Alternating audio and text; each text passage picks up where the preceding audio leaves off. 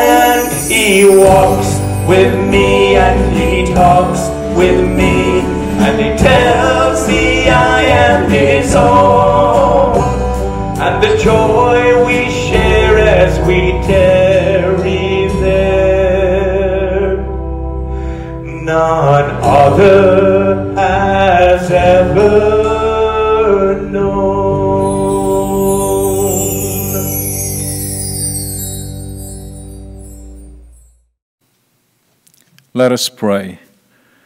Gracious and loving God, we give thanks to you, for you are good, and your love endures forever. We are not afraid in this uncertain time, because you are always with us, and you are our helper. It is better to take refuge in you than to trust in people. It is better to take refuge in you than to trust in government. This morning we declare the world that we rely only on you, because you are our strength and our defense in times of trouble. Even though we are surrounded by troubles and walk through the darkest valley in our lives, help us rejoice always. Help us pray without ceasing. And help us be thankful in all circumstances. For we belong to Jesus Christ, and we all are children of God.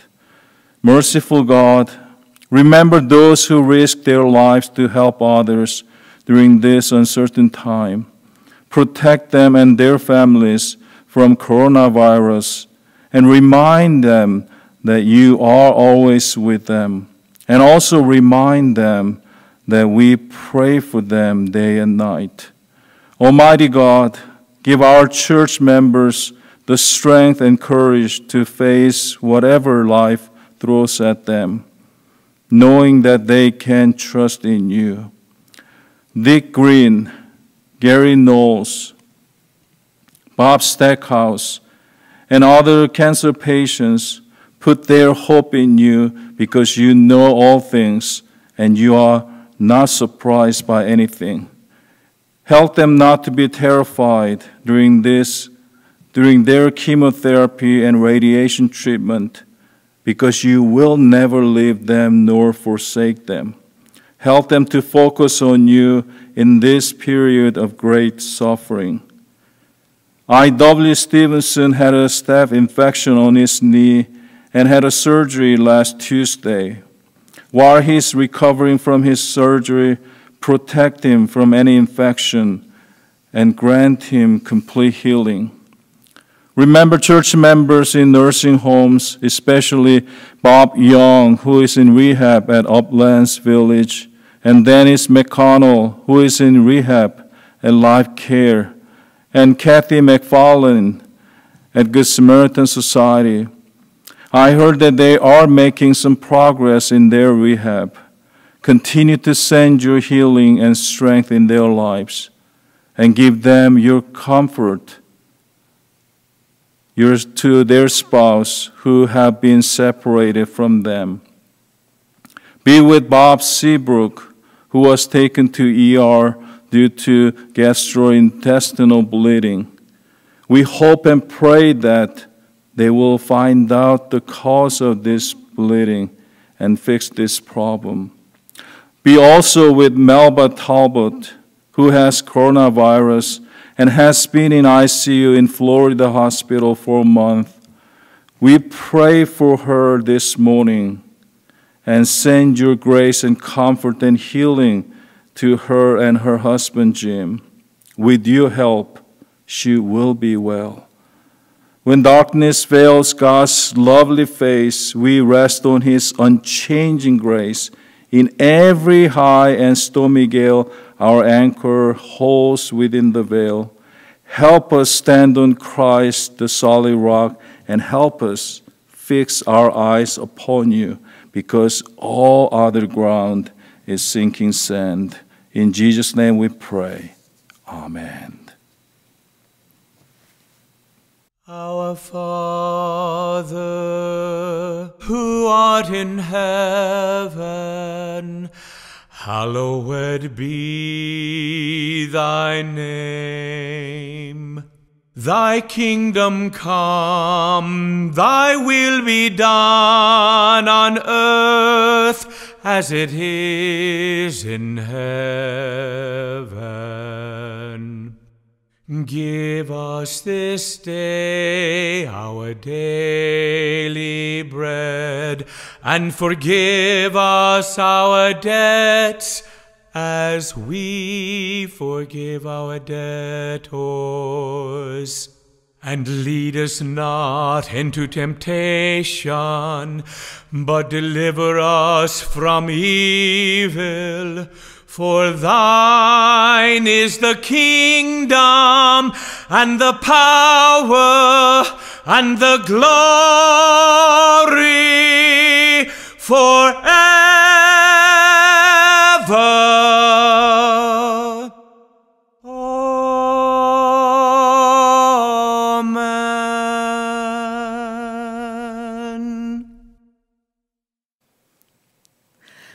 Our gospel reading today comes from the Gospel of John, chapter 10, verses 1 through 11. Very truly I tell you, anyone who does not enter the sheepfold by the gate, but climbs in by another way, is a thief and a bandit. The one who enters by the gate is the shepherd of the sheep.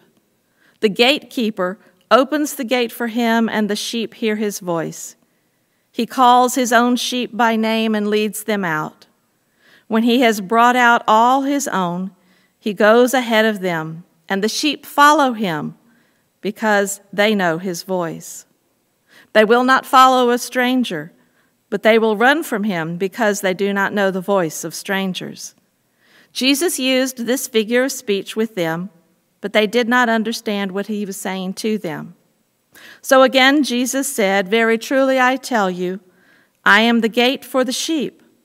All who came before me are thieves and bandits, but the sheep did not listen to them. I am the gate. Whoever enters by me will be saved, and will come in and go out and find pasture. The thief comes only to steal and to kill and to destroy. I came that they may have life and have it abundantly. I am the good shepherd. The good shepherd lays down his life for the sheep. This is the word of God for the people of God. Thanks be to God.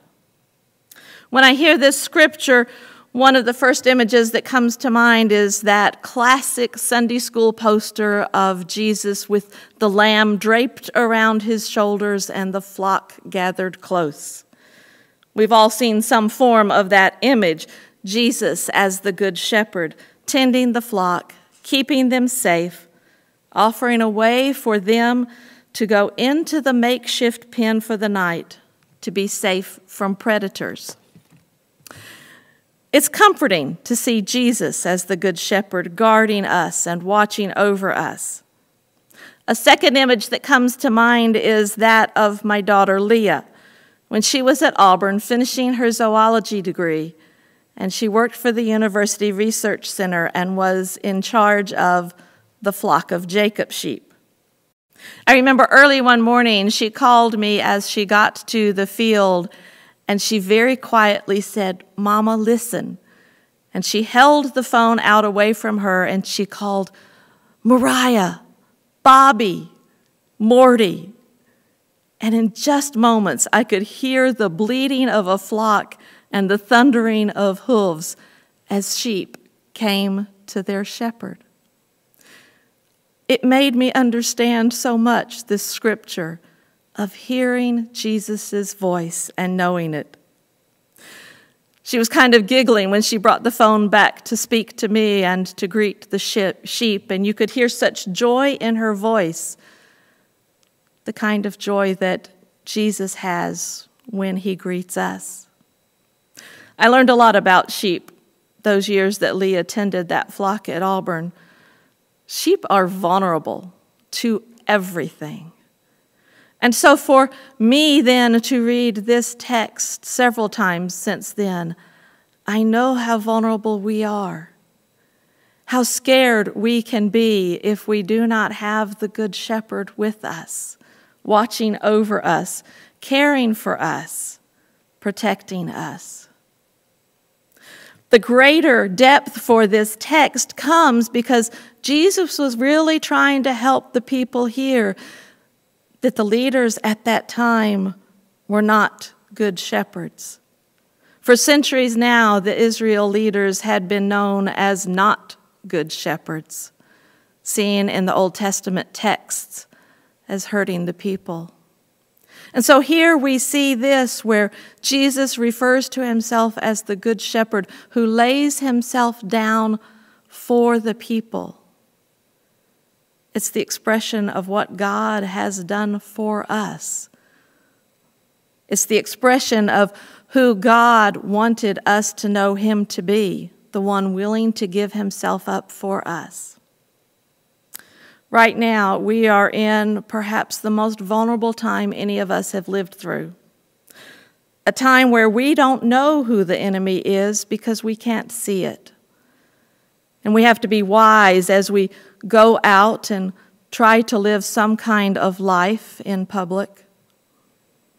But one of the things that we can be assured of is when we are at home, when we are out, when we are our most vulnerable, Jesus is with us, always, watching over us, guarding us, longing for us to see who he is, and longing for us to know who God is, as love, as grace, as mercy. And so as we move into a time of Holy Communion, and as we gather virtually, I invite you to feel yourself surrounded by the arms of the Good Shepherd. Amen. Christ our Lord invites to this his table all who love him, who earnestly repent of their sin, and who seek to live in peace with one another. Therefore, let us confess our sin before God and one another. Most merciful God, as a church, we ask your forgiveness for those times when we have not loved as you have loved us, when we have not welcomed the stranger or the neighbor as you have welcomed us. As individuals, we ask your forgiveness and patience for when we have not offered hospitality. And so let us pray silently.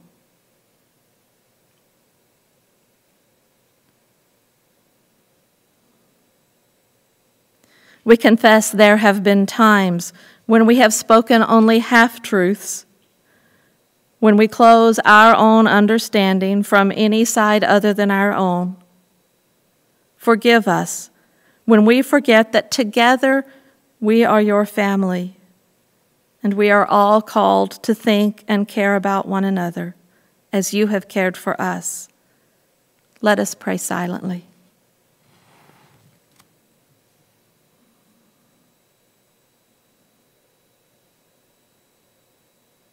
As a church, we offer our prayers of confession for times when we have fallen short of your hopes or have simply not tried, when we have failed to see your vision. Forgive us when we have not trusted to be able to dream God-sized dreams. Let us pray silently.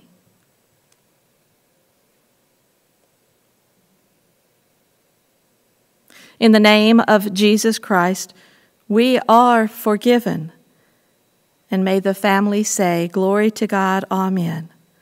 Glory to God, amen. We lift up our hearts and give thanks to the Lord our God, for it is right and a good and joyful thing always and everywhere to give thanks to you, Almighty God, creator of heaven and earth.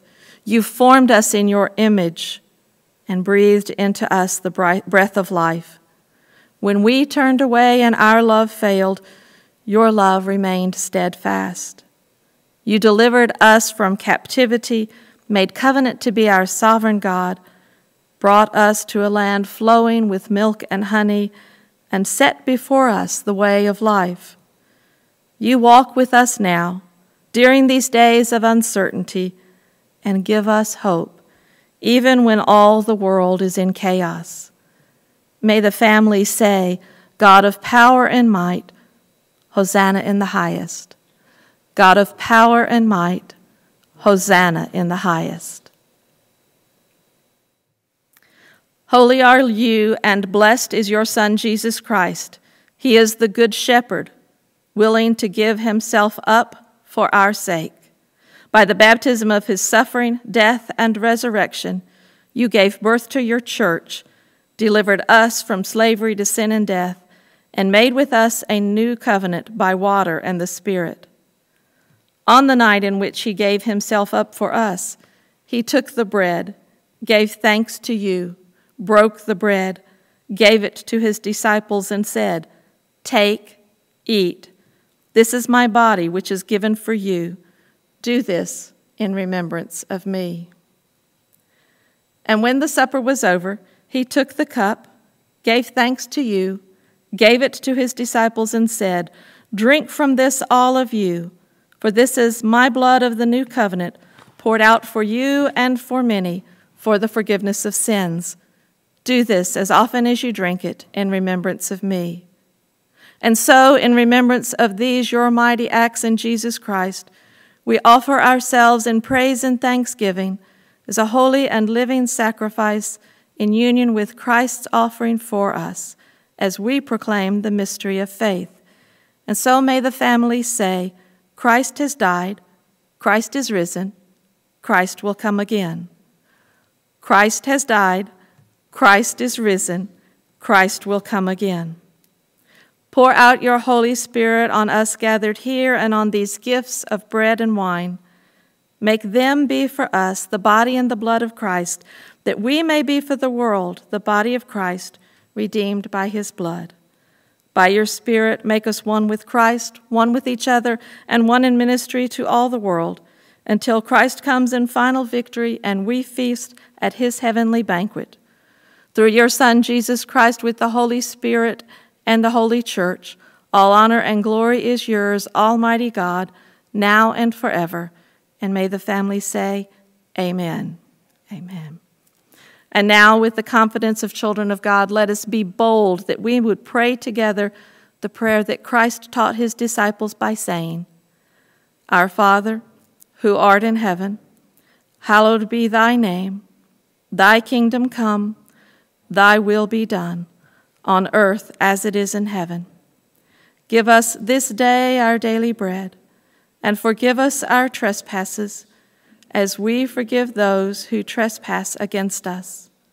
And lead us not into temptation, but deliver us from evil. For thine is the kingdom, and the power, and the glory forever. Amen." If you are a couple or a family, serve one another, that you might share in this meal together. If you are a single person, you are not alone. God is with you. Feel God's love pour over you as you receive this gift of God's mercy, the body of Christ, broken for you.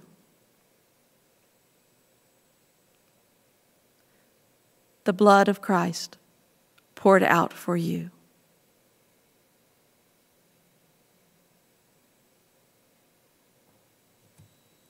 And now let us pray as we have received these elements of communion. Let us pray. Eternal God, we give you thanks for this holy mystery in which you have given yourself to us.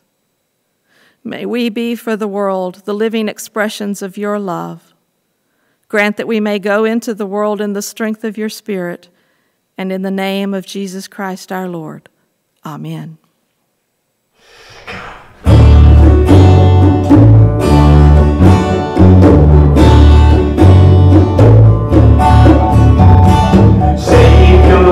The shepherd lead us, much we need thy tender care. In thy pleasant pastures feed us, for our use thy foes prepare. Blessed Jesus,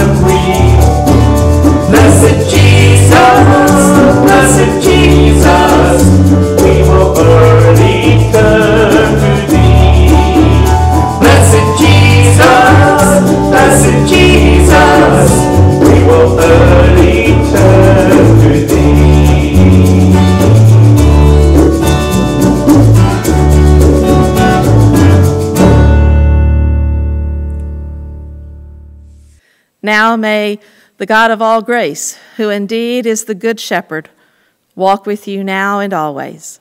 Amen. God be with you till we meet again. By his counsel's guide uphold you.